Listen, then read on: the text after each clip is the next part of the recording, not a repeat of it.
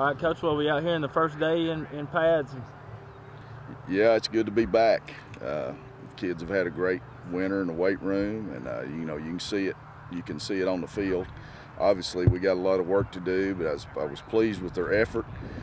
On the first day, there's a lot of learning going on with some guys that we're counting on plugging in and helping us. So you know, a lot of opportunity for some young kids as well as the older kids. So exciting time again. We got a scrimmage May the 16th at Oakland.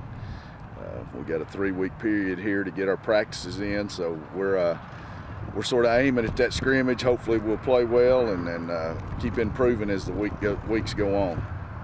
Well, overall, did I take it you liked what you saw? I did. We had some guys doing some really good things. You know, obviously it's early yet. We've got a lot of work to do, but I was really pleased with it. I think right now we're probably a little further ahead offensively because we got some guys coming back in our skill spots that know what's going on and got some linemen back. So you know, defensively we got some work to do also. But hey, that's what practice is for. That's our jobs, is to get them ready to play. So we're excited about our players. That's the big thing. We got kids we think can do a great job for us, and you know, we're looking forward to getting better every day. Well, Coach, we're excited about it and excited about that Murfreesboro game.